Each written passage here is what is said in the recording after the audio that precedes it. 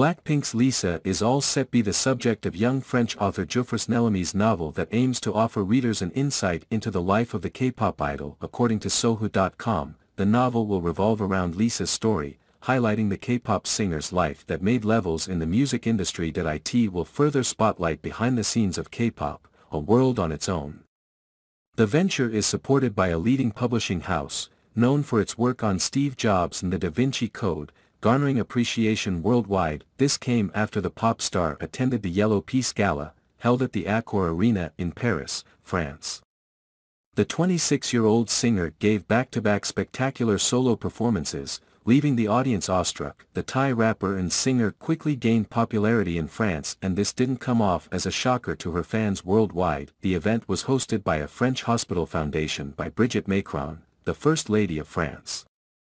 The K-pop singer was majorly cheered on by Macron, paving the way for Lisa's charm in French hearts. This literary venture is set to bring France and the K-pop world together, establishing ties between the two. Moreover, resulting in Lisa's French glory days as she steps up as an international singer and the first among her group to garner appreciation worldwide, adding another feather to her cap.